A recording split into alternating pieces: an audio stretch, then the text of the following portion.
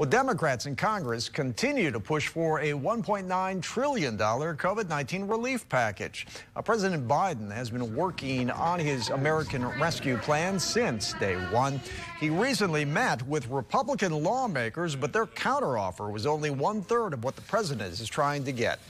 Democrats are looking to push it through on a party line basis with or without the GOP.